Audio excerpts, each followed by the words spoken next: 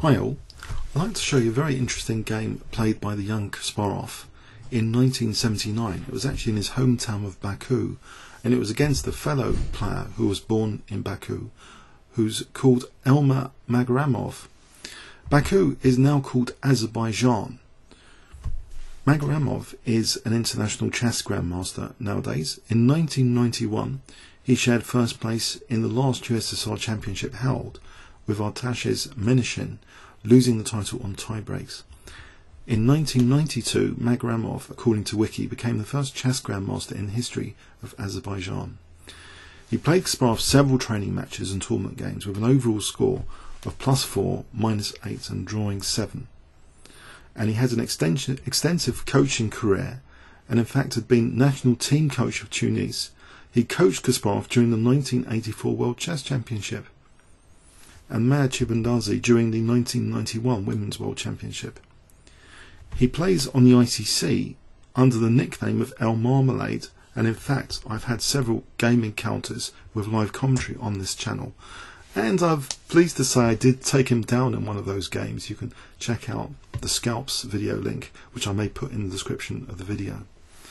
So here Magerramov was playing white and played d4. Kasparov played knight f6, and then we see c4, e6, and white avoids the Indian territory with knight f3. And that was like Queen's Indian territory, and usually some solid options still include bishop b4 check actually, even though there's no knight on c3. b6, d5 is very solid. This move Kasparov chose is very dynamic, c5. It invites a Benoni structure, but it's avoiding the very critical Benoni lines with the early f4 and bishop b5 checks. White actually doesn't want to play d5 here. Instead, d5 is the most common move. Instead, he played actually g3. And it's very interesting, this opening phase, because after c takes d4, which is the main move, knight takes d4, d5 is the main move again. So that's in ahead, blunting the bishop, but it also has some other interesting options and ideas behind it. After bishop g2, the interesting theoretical idea is usually what Kasparov did play now, e5, and the knight going to f3. But here, the most common move by far is to actually play d4 in this position. So in this position, d4, and the idea is this pawn is actually immune because of this check, so that can't be taken. The check is forking king and knight, so it's weakening some of the light squares, but with knight c6 to come, black's enjoying a space advantage, potentially dangerous pawn on d4. But surprisingly, Kasparov actually chose something different, which may have put the opponent in a bit of a surprising situation. Maybe he hasn't analysed this position that deeply. Knight d4 looks entirely logical, and it looks as though now, isn't this going into a kind of reverse Alekhine defence, where this pawn chain seems to be falling to bits?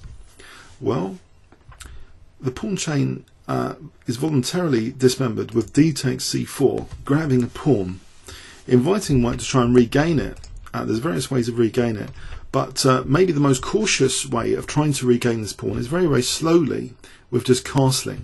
But in the game, actually, we see knight c3 putting more pressure just on this pawn. And let's put on a ťkəhiməvəhɪtʃ here. This is a very interesting position theoretically. It looks as though, isn't this a bit crazy what black has done? He's advanced his pawns and he's allowing his pawns to be fragmented. Isn't white going to get one of these pawns back with advantage? It's like playing against a hypermodern opening, a tempo down. But there is a target knight on d4 here, so bishop c5 is not giving chance to white to do anything apart from do something about this knight. And here Magerramov plays this queen a4 check, and it looks a very decent way initially, not just to protect potentially the knight, it's also interfering. If black plays knight c6, then we can just play knight takes c6 here, and we're on that bishop after, so that's a disaster. So it's interfering. If black has to play bishop d7, there's no pressure on d4. And this looks very interesting. Move queen a4. So bishop d7. And now white plays queen takes c4. So here, actually, engines suggest white's only slightly better. It looks as though, even though this is a potentially weak pawn, and the queen looks active in some respects, it looks potentially quite useful. But we see here after queen b6, again, there's this nag on this d4 knight. White plays now the move bishop e3.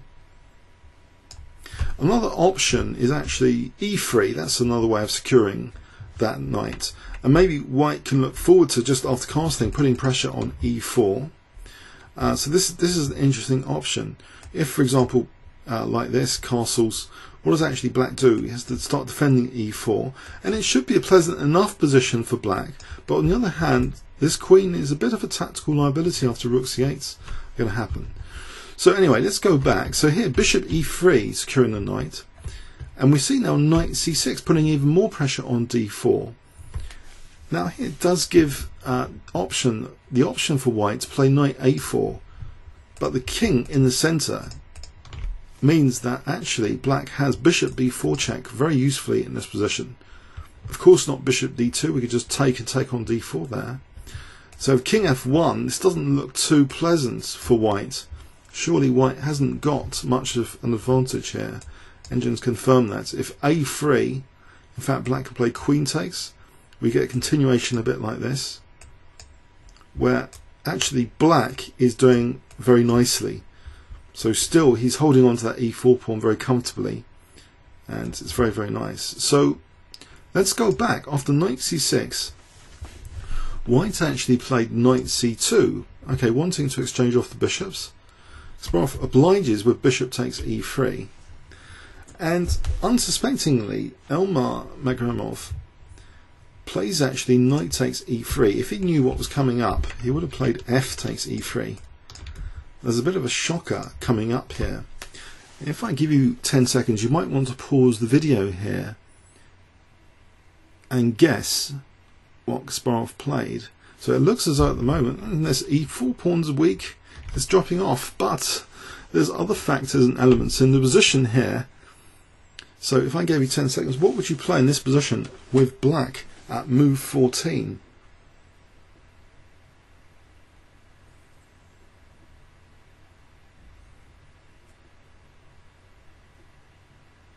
Okay, I hope you got it.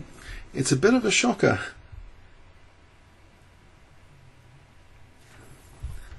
Knight a5 actually wins the queen. Where is the queen going here? The white queen has no squares. Hasn't got b3. White's taken that away. If the knight had gone to e5, then we've got queen b3, but the knight has gone to a5 instead. No squares for the queen. The best white can do is just lose a piece instead of the queen by playing knight ed5, hitting the black queen. But then we just take here and we'll just piece up after taking a takes. Piece up. Thanks very much. So actually after knight a5, shockingly, short game this in 1979, Elmar Magerramov, El Marmalade on ICC, had to resign. So I think that's very instructive for the opening phase, how a little innovation there off the beaten track can sometimes have very, very dramatic implications. Now Kasparov didn't play the standard d4, but rather ventured e4, it seemed very bravely, as though his pawn chain is going to be undermined later. But bringing out the queen was actually a tactical target. Very interesting. Comments or questions on YouTube? Thanks very much.